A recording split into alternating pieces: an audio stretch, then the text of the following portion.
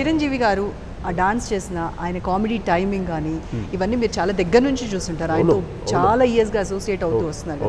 ఒక వ్యక్తిగా ఆయన ఎలా చూసారు మీరు? ఆయన చిరంజీవి గారి గురించి ఒక మాట ఏంటంటే, అంటే ఆయన్ని ఎలాగ చెప్పాలి వ్యక్తిగా అంటే, ఒక టెక్నీషియన్గా నేను చూశాను, ఒక కళాకారుడుగా ఎలాగంటే ఎంత హార్డ్ వర్క్ చేస్తే ఆ హార్డ్ వర్క్ని ఎక్కువగా గమనిస్తాడు, ఆ రికగ్నేషన్ ఇస్తాడు.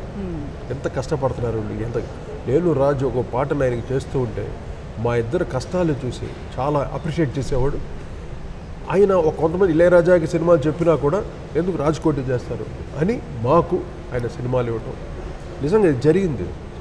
మాకు రాజ్కోటి చేస్తారు, ఇది రాజ్కోటికి ఇవ్వండి అని. అప్పుడు ఇళయరాజా గారు ఫేమస్ ఎన్ని సినిమాలు చిరంజీవి గారికి అదో కాంబినేషన్. బట్ మేము వచ్చేసరికి ఇళయరాజా గారి ప్యూర్గా ఉంటుంది, బ్రహ్మాండం, no doubt. This music is cool melody, cool beat. మాదేంటంటే Chiranjeevi beat అనమాట.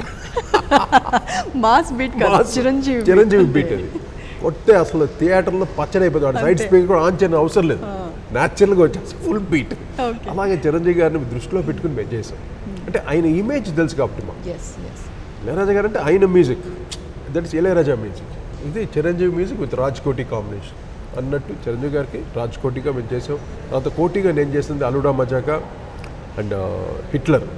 చిరంజీవి గారికి ముఠా మేస్త్రి అది చేసినా రాజు నేను అన్నట్టే అనుకోండి. నేను చేసినా కూడా రాజ్కోటి అంతే, ఏముంది దాంట్లో ఎవరు గొప్ప అంటే ఆ బ్యానర్ యొక్క వాల్యూ మేము ఇద్దరు కష్టపడి వచ్చాం.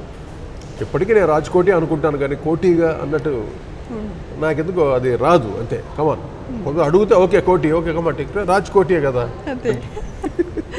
Okay. For more updates please subscribe 99TV Telugu.